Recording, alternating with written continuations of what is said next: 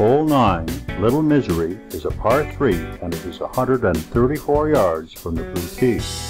Club selection is key here. Believe the yardage. It is best to hold off on your tee shot if a convertible is going by. The green is guarded on 3 sides by bunkers. The middle of the green would be a great shot. The green slopes left to right.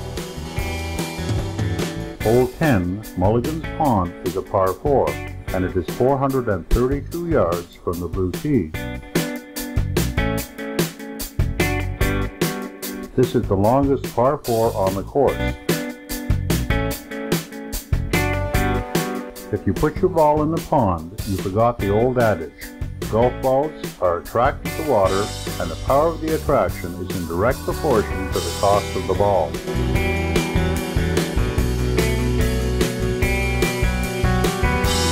A long straight drive down the middle while avoiding the lone bunker is optimal.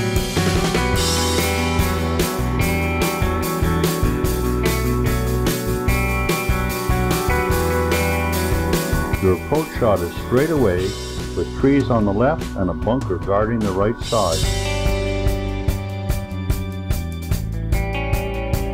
The green is more or less flat.